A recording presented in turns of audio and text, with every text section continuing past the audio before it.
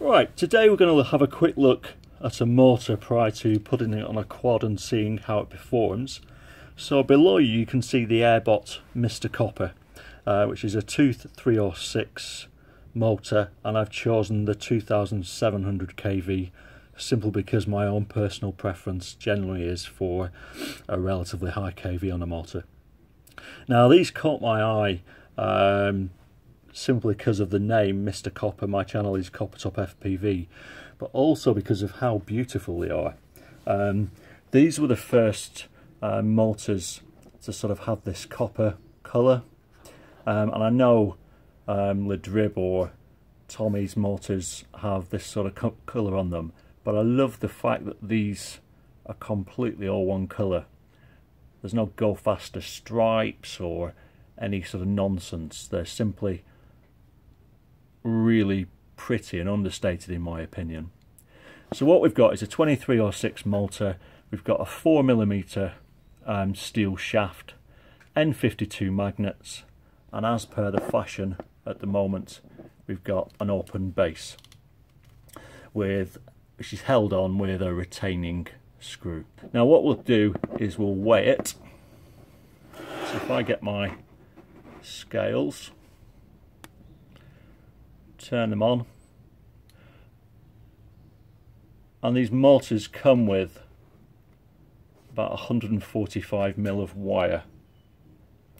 So if I put that on there, we get a weight of 37.4 grams.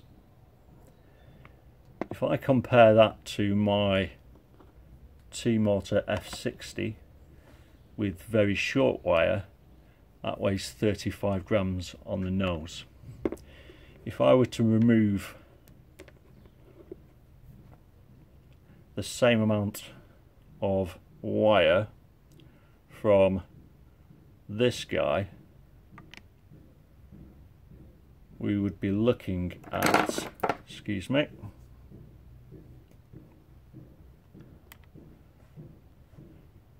about 2.7 grams weight saving. So it is lighter than my T-Motor F60s, and I know this is a 2207, but it's also my favourite motor at the moment, so for me it's a useful comparison. Now if I just take the motor apart and let's have a look at what we've got. Right, I've removed the retaining screw. It was thread locked, but I managed to get it out relatively easily. I didn't have to resort to heating up the screw or the base of the motor to get it out.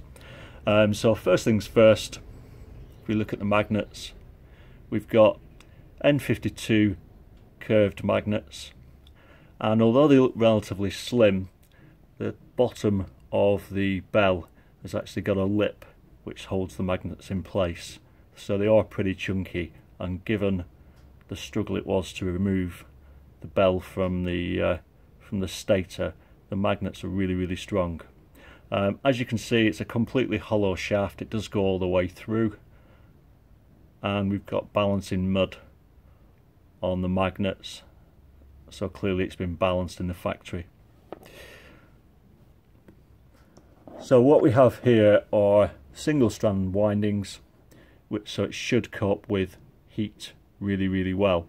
And single strand windings on an open bottom motor are one of the things I was looking for, because if you've got an open bottom motor, my previous experience with them as someone who tends to fly around and through trees, is it's very easy to rip your or damage your windings on a multi-strand motor with an open base.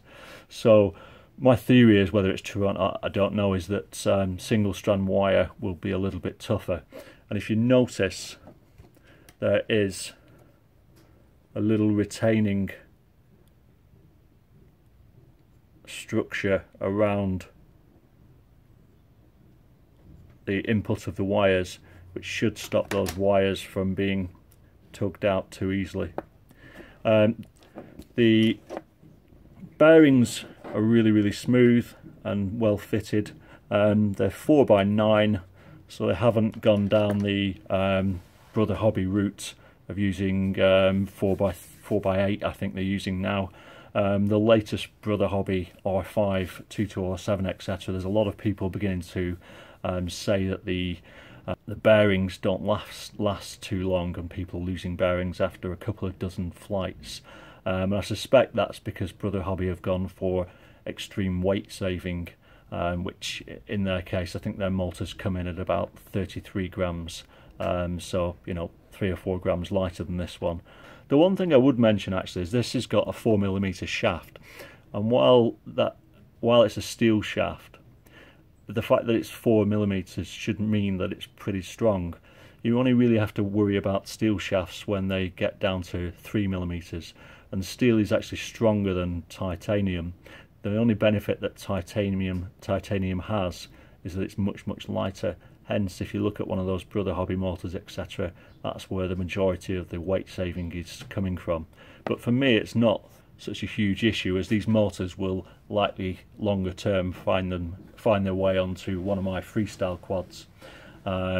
So from here on inwards, I suppose this is just a quick overview of the motor. My initial impressions are it's really well manufactured. It seems to be high quality.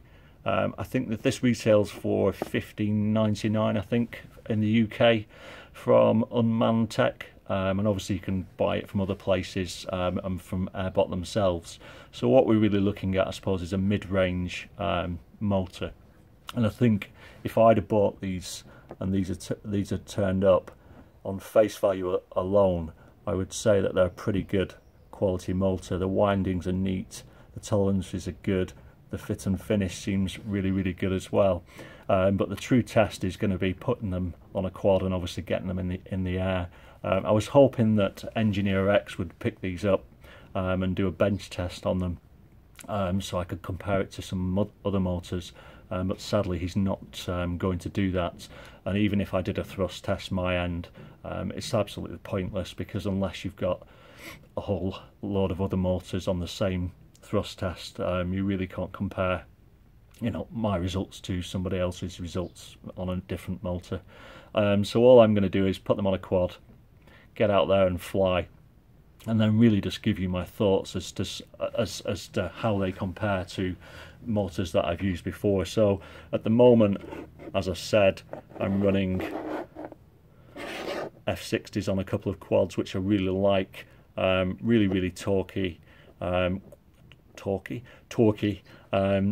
pretty decent top end, and I really like them. The power on them is very linear, so it doesn't sort of come in bursts towards the top end.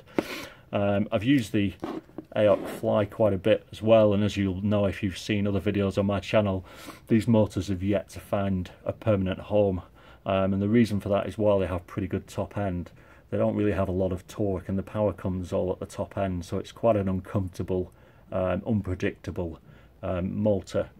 And my all-time favourite day-to-day motor remains the good old RCX 2206 V3, which in the 15 odd that I haven't had a single issue, and it's got bags of low-end torque, and my ones have been really reliable, and it's cheap as well. So they're kind of the motors, or the more freestyle related motors of a similar weight that I'm going to be comparing this to. It's really just going to be down to what quad I put it in at the end. I suppose the two choices that are on the table, if you have any preference, are I could put it on a freestyle quad, possibly the Thug Sub-Zero that I looked at the other week, or I could possibly put it on my Devil